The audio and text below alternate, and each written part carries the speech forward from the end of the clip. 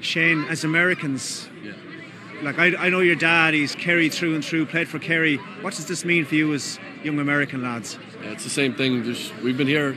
We'd come every year. Our dad would bring us down to Gaelic Park to watch New York, and it was a couple of years they kept him close, and we always looked up to. There was a couple. Shane Hogan was always the only American on the New York panel, but he was the one that we would look up to, and we just kept playing with Barnabas coming up through, and it's just I only started last year playing with New York, but it's just unbelievable that we could get the win tonight. Just got confirmation you're going to be playing in Sligo against Sligo, so that venue just got confirmed by a Connacht official to me. You looking forward to it? Yeah. Well, looking forward to 2 weeks now. Hopefully, just regroup on Tuesday night, and hopefully we can get another win and keep pushing on.